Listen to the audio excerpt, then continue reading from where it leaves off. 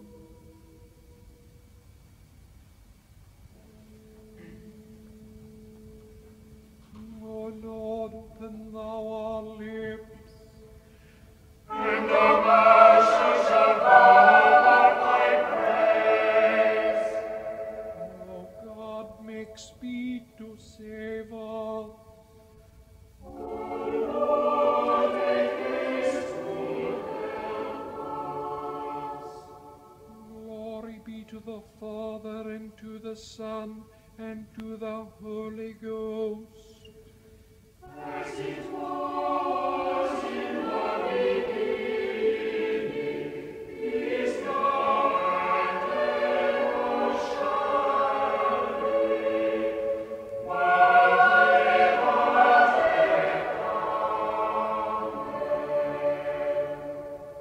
Praise ye the Lord.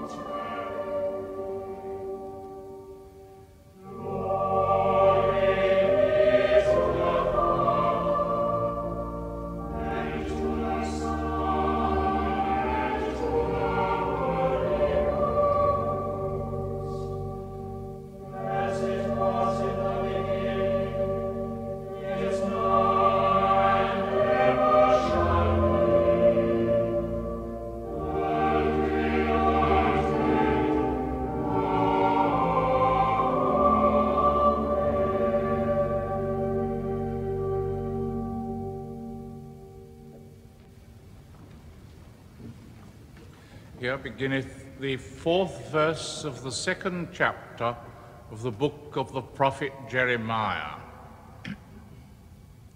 Hear ye the word of the Lord, O house of Jacob, and all the families of the house of Israel. Thus saith the Lord, what iniquity have your fathers found in me, that they are gone far from me, and have walked after vanity, and are become vain? Neither said they, where is the Lord that brought us up out of the land of Egypt, that led us through the wilderness, through a land of deserts and of pits, through a land of drought and of the shadow of death, through a land that no man passed through, and where no man dwelt? And I brought you into a plentiful country, to eat the fruit thereof and the goodness thereof. But when ye entered, ye defiled my land, and made mine heritage an abomination. The priests said not, where is the Lord? And they that handle the law knew me not. The pastors also transgressed against me, and the prophets prophesied by Baal, and walked after things that do not profit. Wherefore I will yet plead with you, saith the Lord, and with your children's children will I plead. For pass over the isles of Chittim and see, and send unto Kedar, and consider diligently, and see if there be such a thing. Hath a nation changed their gods, which are yet no gods? But my people have changed their glory for that which doth not profit. Be astonished, O ye heavens, at this, and be horribly afraid, be ye very desolate, saith the Lord. For my people have committed 2 evils. They have forsaken me, the fountain of living waters, and hewed them out cisterns, broken cisterns, that can hold no water. Here endeth the first lesson.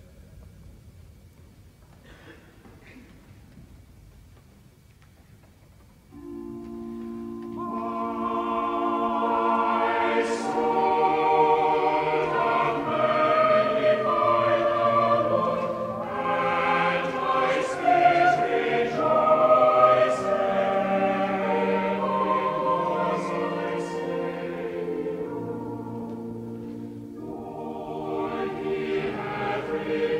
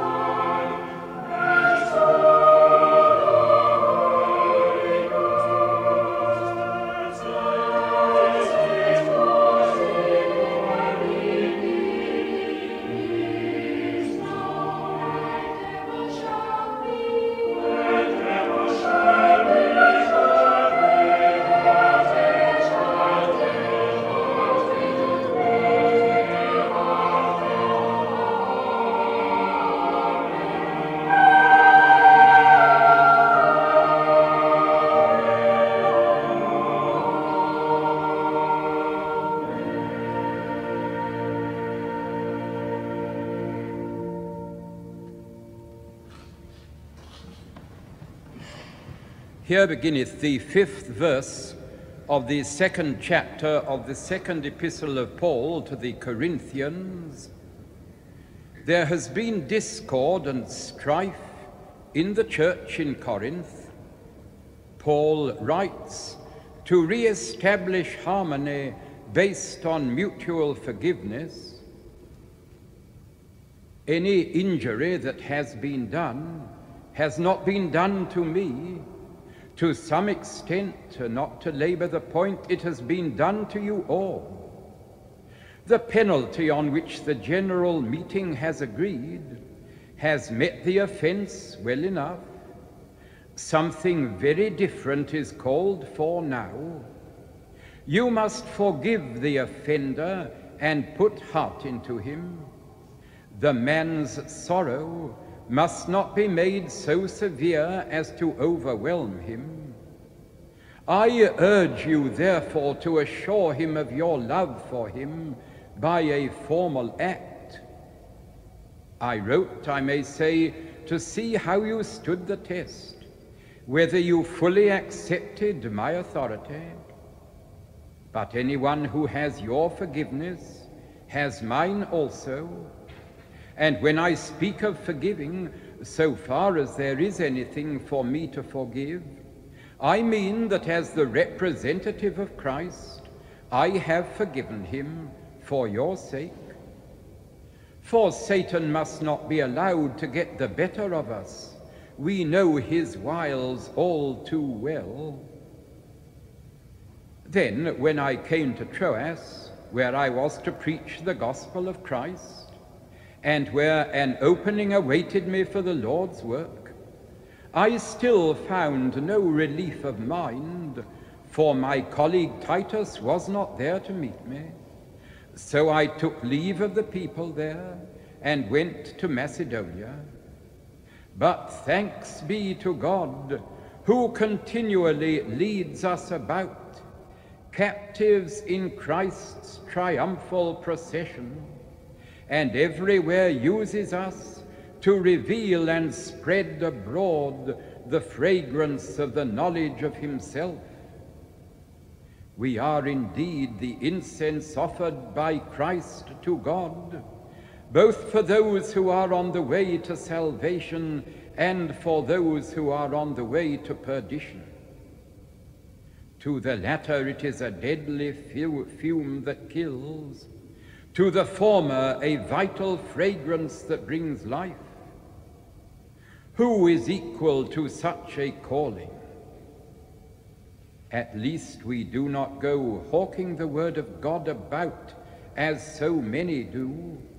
When we declare the word, we do it in sincerity, as from God and in God's sight, as members of Christ.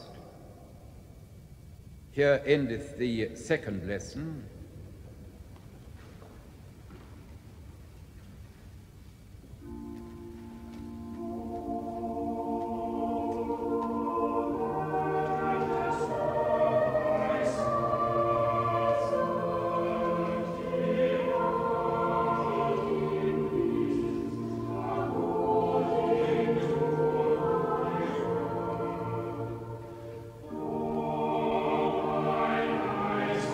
Yes.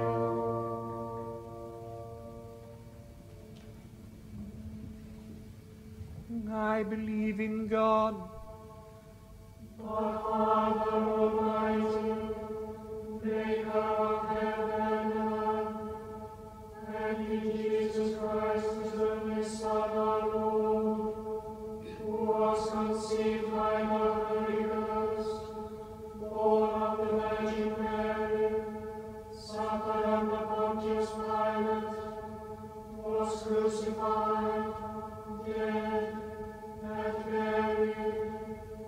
He descended into hell. The third day he rose again from the dead. He ascended into heaven, and sitteth on the right hand of God the Father Almighty. From thence he shall come to judge the quick and the dead. I believe in the Holy Ghost, the Holy Catholic Church, the communion of saints, the forgiveness of sins, the resurrection of the body, and the life everlasting. Amen. The Lord be with you. And with thy spirit.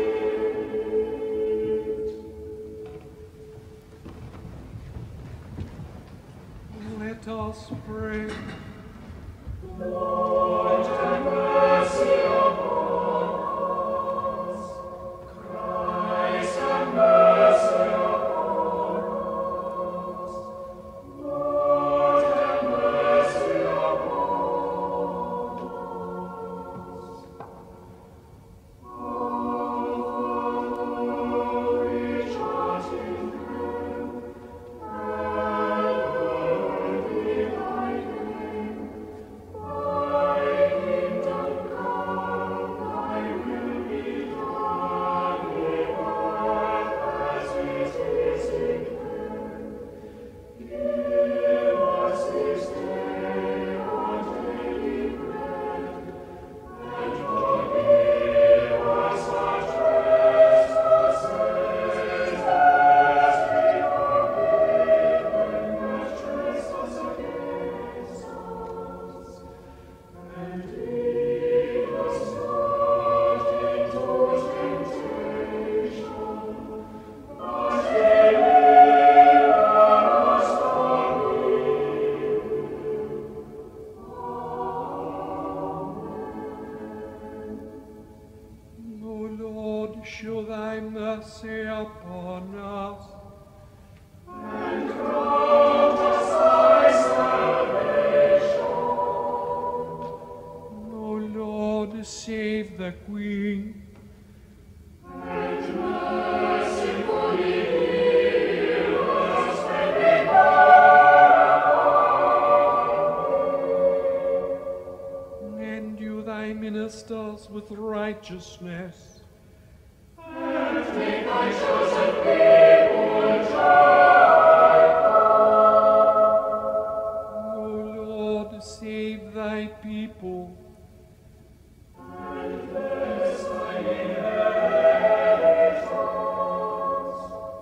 Give peace in our time, O Lord, because there is none other that fighteth for us but only God. O God, make clean our hearts within us, and take not thy Holy Spirit from us. O Lord, we beseech thee favorably to hear the prayers of thy people, that we who are justly punished for our offenses may be mercifully delivered by thy goodness, for the glory of thy name, through Jesus Christ our Saviour, who liveth and reigneth with thee and the Holy Ghost, ever one God, world without end.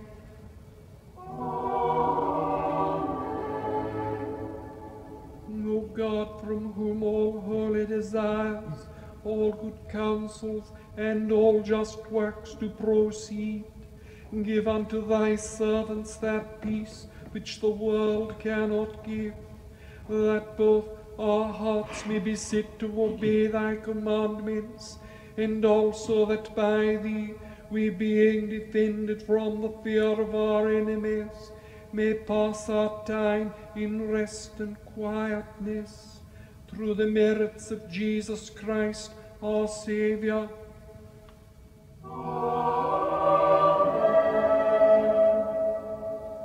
Lighten our darkness, we beseech thee, O Lord, and by thy great mercy defend us from all perils and dangers of this night, for the love of thy only Son, our Saviour, Jesus Christ.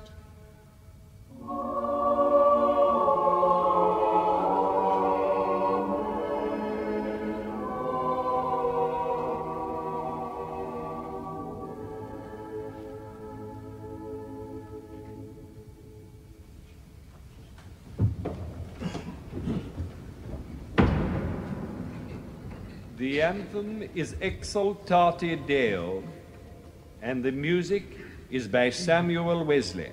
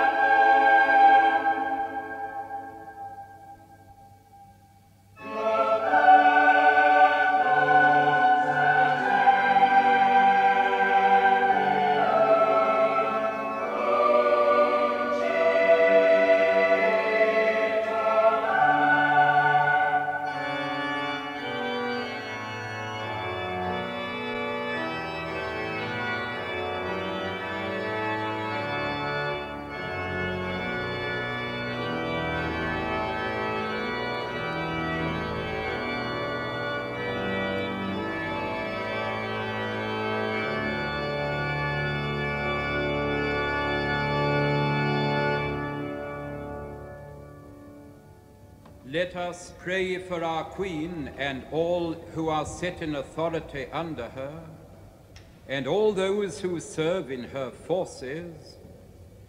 Almighty God, the fountain of all goodness, we humbly beseech thee to bless our sovereign Lady, Queen Elizabeth, the parliaments in all her dominions and all who are set in authority under her, that they may order all things in wisdom, righteousness, and peace, to the honor of thy holy name and the good of thy church and people, through Jesus Christ our Lord.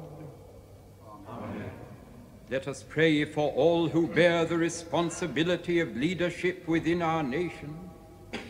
O Lord, we pray thee to raise up leaders of the people who will fear thee and thee alone, whose delight shall be to do thy will and work thy work, that the hearts of this people may be wise, its mind sound, and its will righteous, through Jesus Christ our Lord. Amen. In our daily prayer for the parishes in this our Diocese of Gloucester, we pray today for Sandhurst with Edward Jackson, its priest in charge. Almighty and everlasting God, who alone workest great marvels, send down upon our bishops and curates and all congregations committed to their charge the healthful spirit of thy grace, and that they may truly please thee, pour upon them the continual dew of thy blessing. Grant this, O Lord, for the honor of our advocate and mediator, Jesus Christ. Amen. The Lord be with you. And with thy spirit. Let us bless the Lord.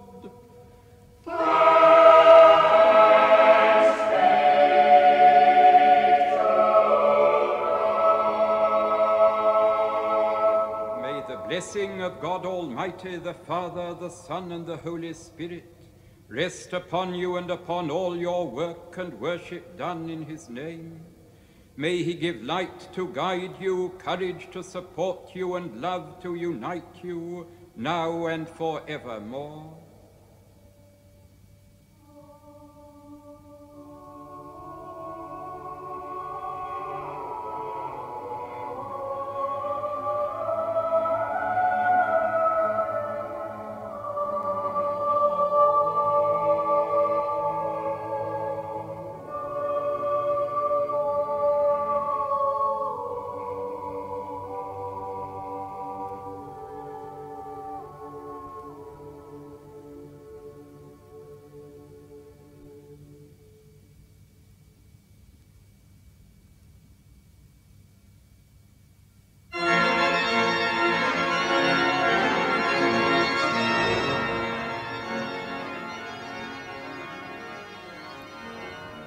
This week's choral Evensong was broadcast from Gloucester Cathedral. The organist and master of the choristers was John Saunders and the assistant organist John Clough.